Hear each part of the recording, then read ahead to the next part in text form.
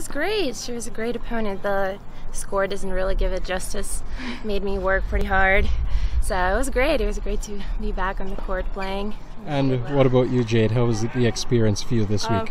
It was fun. I never played someone such a high level. So it was fun and a good experience. And I hope we play again. What does it tell you about your tennis and where you need to be right now?